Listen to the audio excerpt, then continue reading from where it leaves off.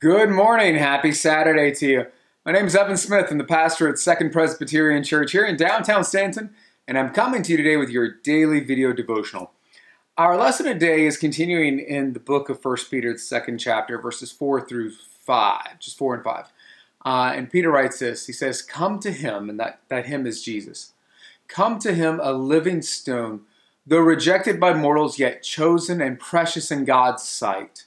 And like living stones, let yourselves be built into a spiritual house, to be a holy priesthood, to offer spiritual sacrifices acceptable to God through Jesus Christ."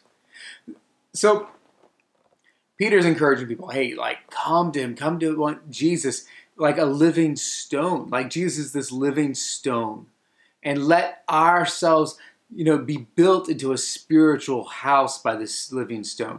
And what he's really talking about here is he's talking about what it is to be the church.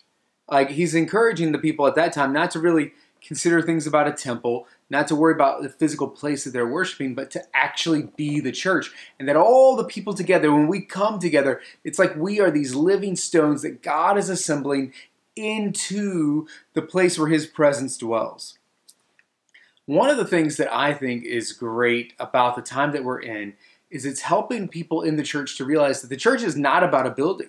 Like no matter how much we've loved the building, no matter how much we don't want to, be able to come back and worship in that space, church is not about the building. The body of Christ is not about a building. The body of Christ is about the Holy Spirit dwelling within us and working in us. And yes, there is power when we come together, and there always will be.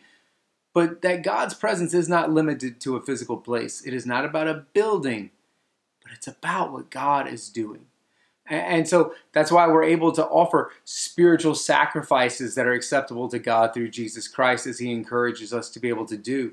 And so that's really our encouragement for today, is to be able to think about how it is that God is working in this time, what it is that God is doing in this time to make us aware of what it really means to be the church. And maybe that's the challenge for you today, to think about how it is that you're able to serve, how it is that you're able to reach out, how it is that you're able to be the church, because that's what matters. It's not going to church, because we can't really do that now.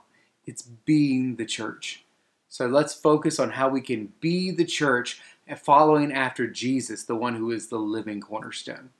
And that is your word for today. I hope you enjoyed it. I hope that this will be a great weekend for you. Thanks a lot. Have a great day, and goodbye.